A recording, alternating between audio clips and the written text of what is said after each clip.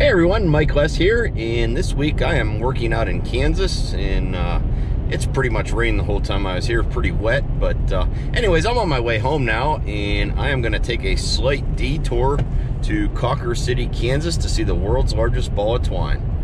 It's just a little bit off the normal route, but I don't think it's going to be any farther, so let's go check this out.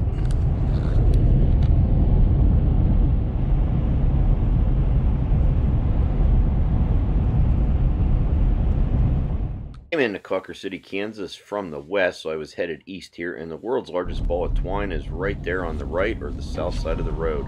But we will take a stroll through the downtown area and just check this out real quick. Not a real big town here, but anyways, just a lot of neat little historical markers and roadside attractions out here across the great old USA.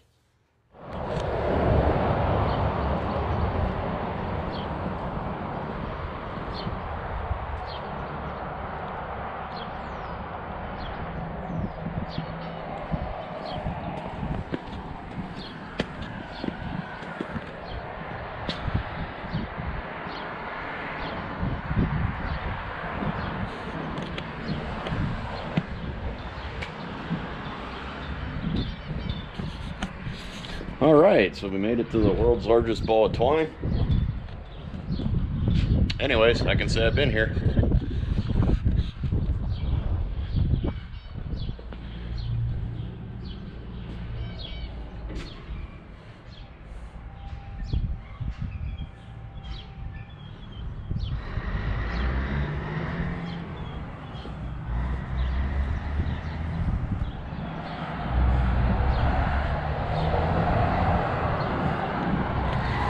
I like these little roadside attractions, so this was pretty neat. I can say I've been here, and just one of those many neat things that's out here on the prairies.